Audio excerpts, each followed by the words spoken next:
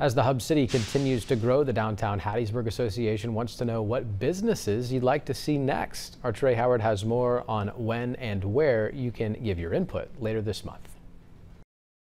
The future of the Hub City is now.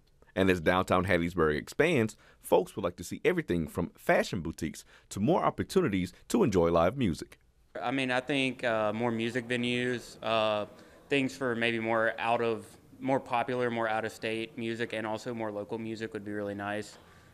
We have a good scene here, but I don't feel like there's a lot of options for people to play music or for anybody to really come here. The Downtown Hattiesburg Association is looking for these types of suggestions at the upcoming Town Hall Input meeting later this month.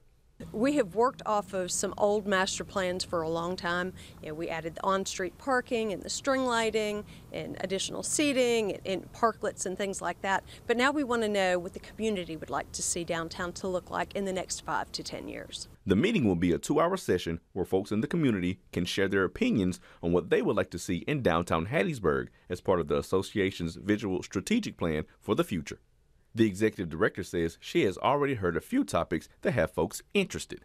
Things from what type of retail do you want to see here, how much more housing would you like to see here, as well as streetscapes, beautification projects, place-making type efforts. She adds that the event is not only for folks in Hattiesburg, but surrounding communities as well. Not just downtown people from out west, even people from Petal. Tell us what you would like to see, because this is your downtown. In Hattiesburg, Trey Howard, WDAM 7 on your side. We'll have more on that at WDAM.com.